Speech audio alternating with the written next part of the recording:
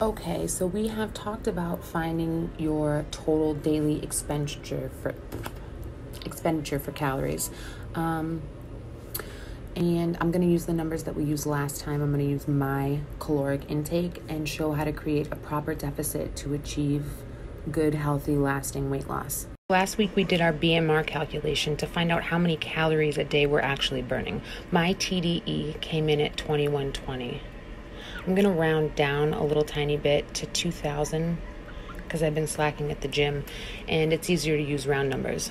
So 2,000 a day times 7 days, I'm burning about 14,000 calories a week.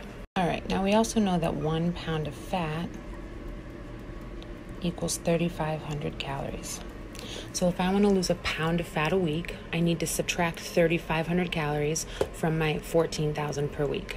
All right, so that gives us a number of 10,500 calories a week, and that equals 1,500 a day. So using this simple technique, I know that if I want to lose a pound a week, I need to cut down my calories to 1,500 a day.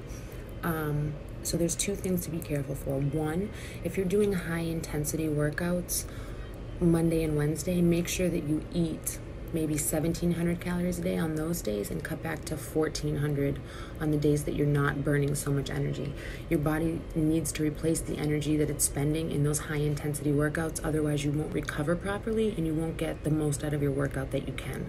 The other thing that you want to look out for is what your goals, like realistic goals. So if I want to lose 5 pounds using the method that we just did, it's going to take me about 5 weeks.